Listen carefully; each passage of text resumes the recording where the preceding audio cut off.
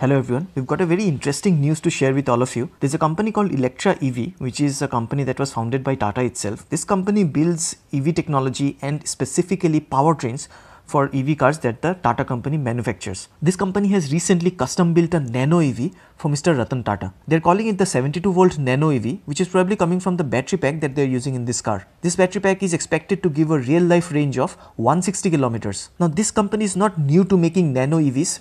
The previous version of this 72 volt Nano EV, which is probably the 71 volt Nano EV, was earlier supplied to Scenic Pod Sit and Go. This is a last mile mobility service that is based out of Bangalore.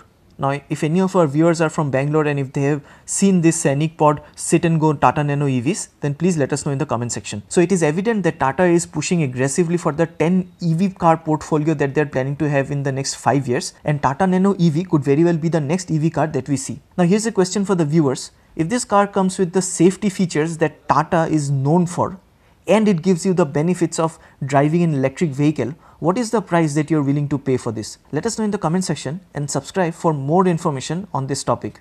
Go green, go electric.